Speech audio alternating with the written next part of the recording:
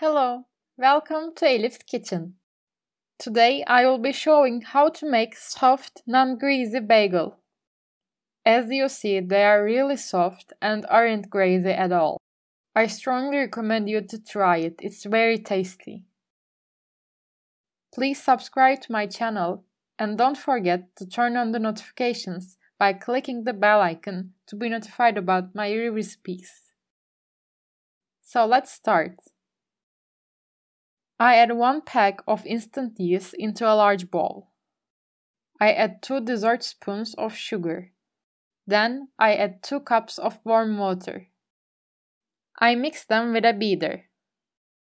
In fact, my daughter is mixing, she is helping me. I close a lid on the bowl and let it wait for about 10 minutes. Then I add the flour gradually.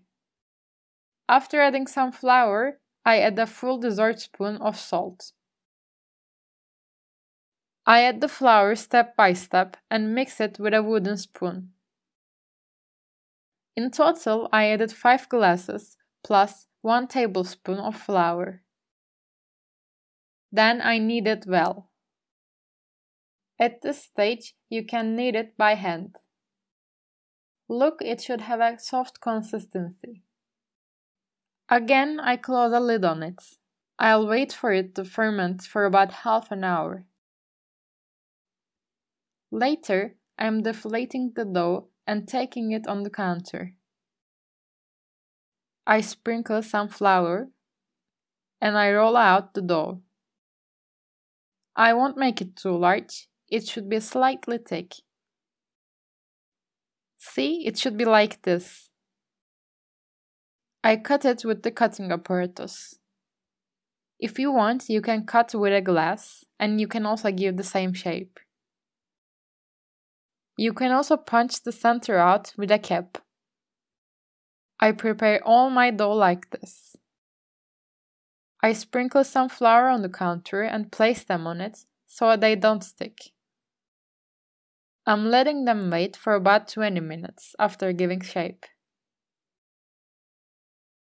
In the meantime, I'm teasing plenty of oil. Then I fry my bagels in hot oil.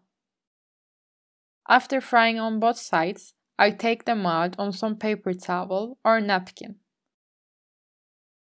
My bagels are ready to be served. I hope you try and like it. Please subscribe to my channel and don't forget to turn on the notifications by clicking the bell icon to be notified about my new recipes. Thank you for watching my video.